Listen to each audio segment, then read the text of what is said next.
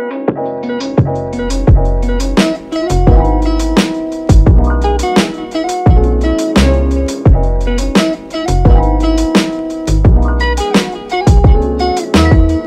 an interesting question because it changes every day. There's no one day that's really the same, and that's the pro and con of entrepreneurship. You just never know, and it's not like I have an office per se, so sometimes my home is my office. But these days, for the most part, if I'm not brainstorming content or editing videos, I'm trying to exercise. It doesn't really work. I'm networking. I find that networking and just going outside and meeting new people will take you so far. It will take you so far in life, so I try to incorporate that in my days, or at least once or twice within a week. But a lot of it is just brainstorming, editing, filming, shooting, brand work. If I have sponsorships to do, hashing out, give money. Yeah. And yeah, trying to strategize and figure out ways to extend my brand outside of just YouTube and Instagram. So at what point would you say, I made it in life? Well, I don't know if I feel like I've necessarily made it. But I think, there are certain situations that you'll look around and you say, wow, this time last year I was praying and hoping for something like this. This time last year I was praying for an Afro brunch, This time last year I was telling my friends, oh, I'm going to have this event, but I don't know. And I sat on it for an entire year before I actually executed. So, I think there are just these little goals and milestones that you'll hit one day, and you don't even realize you hit it until maybe someone reminds you. And you're like, okay, I'm actually making strides. I'm making strides in this. And I don't know if there's any real time that I'll ever feel like I've made it. But so long as I know that someone is inspired and touched with what I've done or with the content that I've made, or someone made a new connection that really changed the trajectory of their life, that's enough. What was the strategy like from the inception up until now? Do you have like a written plan? This is what I'm going to do, this is what I'm going to do. Well, I never really planned for this to be my career. But at a point, there comes a time in your life when you do have to make that decision that, okay, this is what I'm doing, this is the career path that I'm on. And when I made that decision, I definitely had strategy meetings with myself to set some goals for myself. Because, with entrepreneurship, there's no manual, right? No one's telling you, oh, you have to do this by this time. No one's telling you. So how do you curate, essentially, your life path? How do you do that? You start with baby steps and creating small goals for yourself. So for me, one day I looked at my Instagram and YouTube and I said, I want to double in 6 months. I want to double my following in 6 months. Which means I have to hit a certain amount every month or something like that, right? So you just kind of start tracking your following and start tracking what's working and what's not, So you just become a little bit more intentional about the content that you do create. And that's what changed. That's what changed from when I first started being an influencer for fun and when I decided to make it a full-time gig. I just really started being more intentional about the content that I created and being aware of what's working, what does my audience respond to, and what don't they respond to. And go from there. So the growth process on YouTube is quite difficult here, as opposed to Instagram. What was it like starting with 0 subscribers and still trying to churn out content, then moving from 5K, 10K, 220K, 250K, 300K? Well, I actually love that question because I think a lot of times we see influencers are just people that we really admire. We see them and they have this really big following and you're just like, when did you get here? How do I get here? Like, it seems like the followers just magically appeared, but no, every single one of us started with 0 followers. I remember when I had 0 subscribers. I remember it so vividly, actually. Make you feel good about yourself, Sometimes I'm just like, wow, like I really prayed for this. I just here, thank God. But I remember exactly how I used to feel when I had like less than 1,000 subscribers and I would post videos and it would get like 100. I remember it so well. And I remember always thinking to myself, one day people just gonna watch my videos, man. One day, man, they're gonna know who Chizi is. And sometimes you just have to dig yourself up like that. You have to motivate yourself. You have to curate a circle around you that will also motivate you. And I found that as you are in your path to success, you'll naturally, oh, God is so cute. He will align you with people that are on the same path, that'll motivate you, that'll help you out. And the key to getting to those people that will help you is you have to do as well. You have to make sure you're doing your due diligence and creating the content that you want to make. You know, editing, it's not easy. It takes a lot of time. So you just have to be motivated. You just have to be motivated. Like, it's easy, but that's really it. You got to have that internal fire to keep going. And just know one day I'm going to sit on the stage and I'm going to tell people how I remember when I had 0 subscribers. Look at you now. Oh my God. How was it like transitioning from YouTube to Instagram? Because I've not been able to transition from Instagram to YouTube.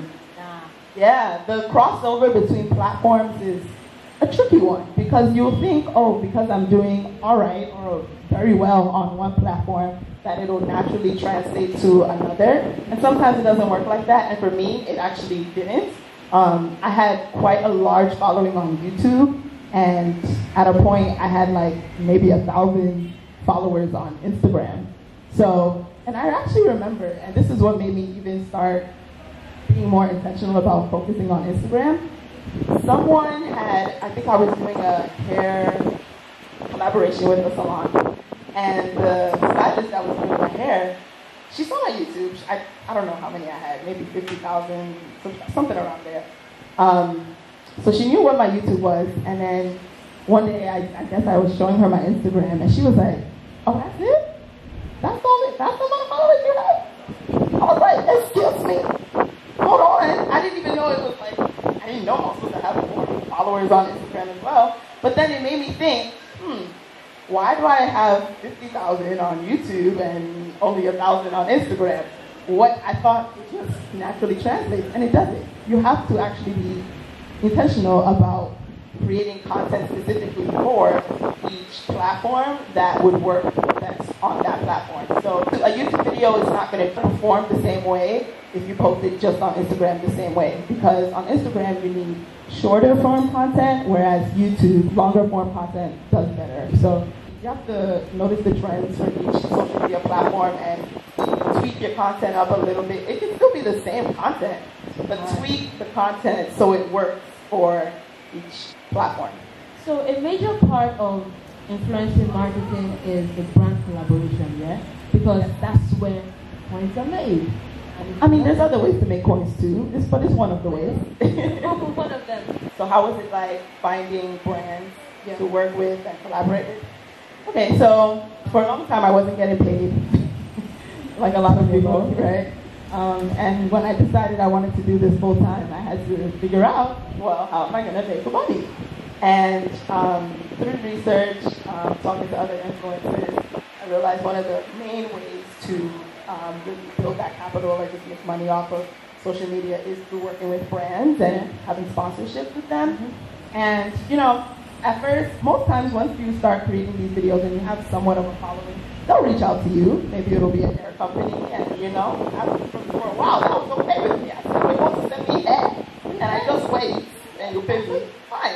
But after a while, you know, you want to start curating more partnerships that really resonate with your audience and resonate with you as well. And I think there's so much power in pitching. And pitching is basically reaching out to these brands yourself. Because the work that's coming in, brands that are emailing you, that's only 50% of the opportunities that are coming. The other 50% are the ones you have to go out and get yourself. Look for it. Right. So I really put an emphasis on reaching out to brands now and creating that media kit where it's basically a snapshot of your analytics, so it's your demographic, your followers, your viewership, where do people mostly watch your videos because brands really want to know, things like that. Creating that media kit, sending it out to these brands, letting them know, hey, I love this, I have X and X amount of followers, and I think a partnership between my brand and your brand would really resonate with this audience. Take a look at my media kit, let me know if you would love to work together. Sometimes I'll just DM the brand and ask them for a PR contact or someone that works with influencer marketing, so I have the right email that I'm even sending to them. But yeah, definitely reaching out to brands and tagging the products that you naturally use so that these brands can start to see you a bit more and get more visibility and be more on their radar. I kind of have that fear of reaching out to brands because they start asking questions like, what do you really have to offer? We should have reached out to you. Like, some brands I reach out to feel like if you are the one reaching out to them, they kind of look down on you for some reason. I don't know why.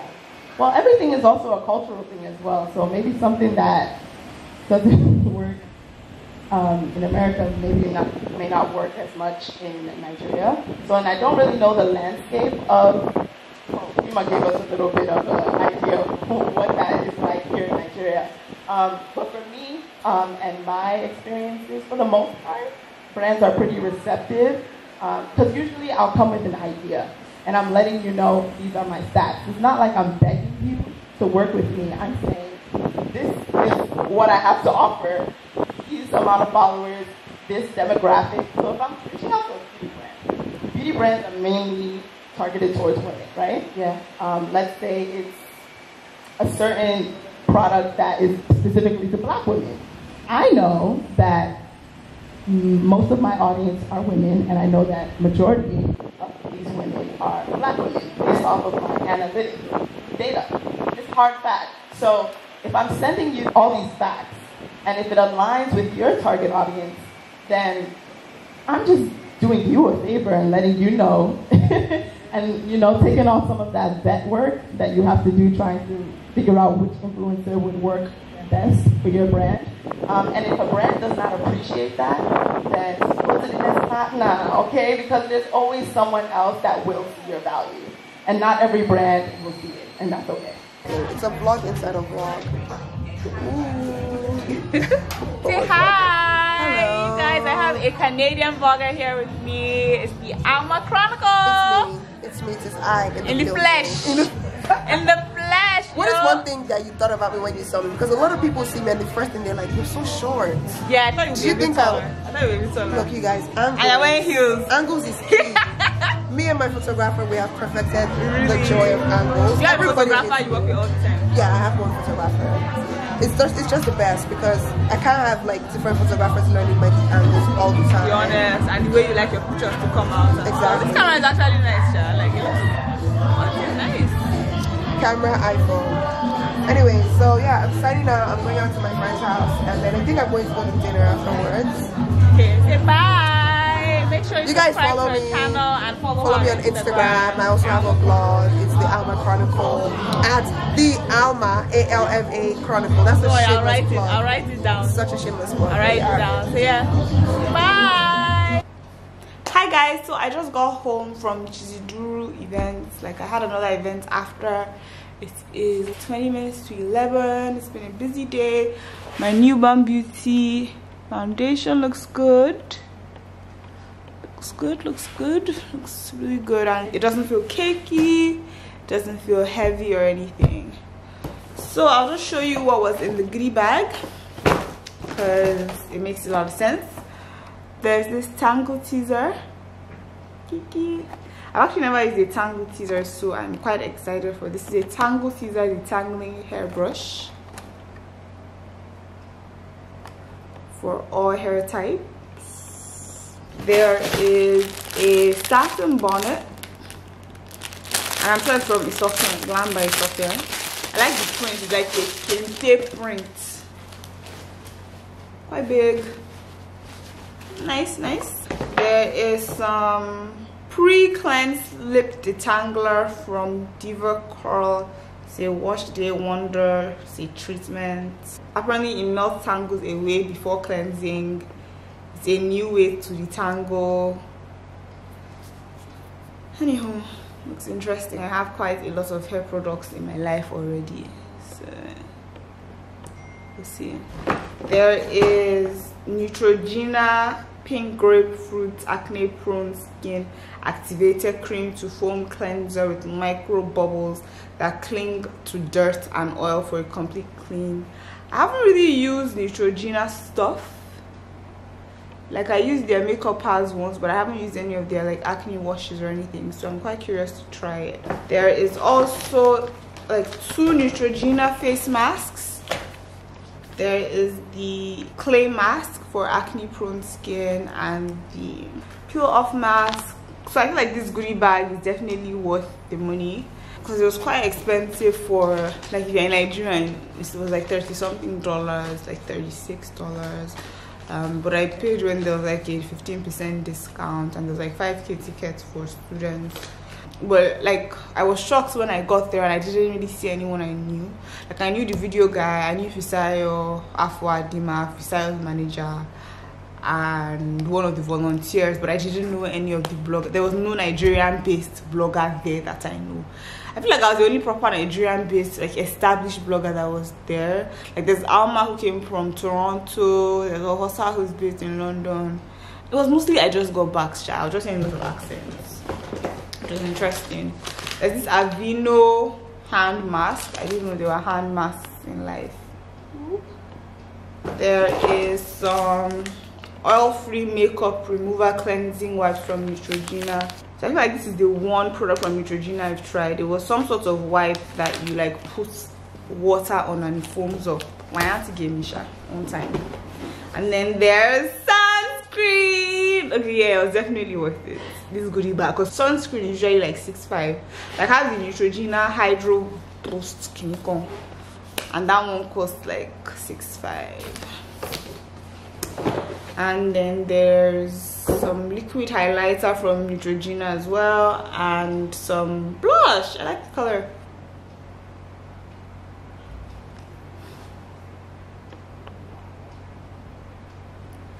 So yeah, it was a really good, really good goodie bag. Like, let's say these masks are like 1K each. This 3K. This one's already 6.5. That's like 10K. That's your money back.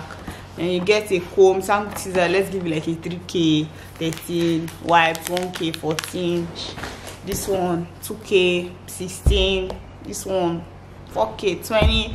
It's value for your money, Sha. This goodie bag. And then yeah, I learned quite a bit. There wasn't like that much stuff I didn't know before. You know, I've been in the game for a while as a blogger. It's this YouTube thing I'm just trying to hack. So please make sure you subscribe to my channel, watch my other videos. I post videos on like natural hair, beauty, lifestyle in general, travel, motherhood. I do love motherhood. Yeah, that's it. So yeah, thanks for watching. Hope you enjoyed the vlog. Hope you enjoyed listening to people's stories. And yeah, should have actually filmed in front of better lights. I see better light over here. Tuke.